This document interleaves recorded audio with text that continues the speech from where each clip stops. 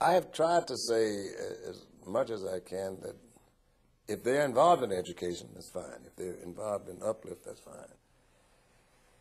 But broaden. Don't concentrate on a particular field. Don't forget that art, and literature, and what I would call global knowledge is necessary. That we really live in one world. Learn to speak several languages. Be fluent, particularly in the mother tongue. I had a professor here at Virginia Union who used to tell me that next to the mother tongue, a mastery of the mother tongue, mathematics is so important because it teaches you addition and subtraction, where you need to go and what you need to cut loose.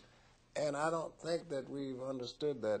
I don't think our young people have gotten to the point that they see that they need to be fluent in knowledge and to understand that knowledge is the key. That's why education is the key. It gives you the knowledge that you need.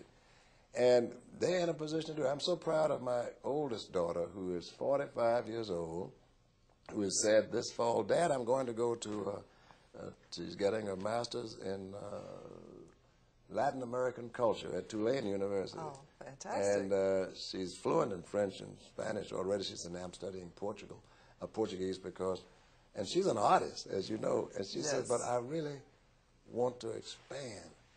And I would encourage more young people to never stop learning, never to believe they've got it all, and never to believe that there's an age in which they feel that they have reached that point where they don't need to learn more. More fluent, global world, understand more cultures, understand more people, and travel.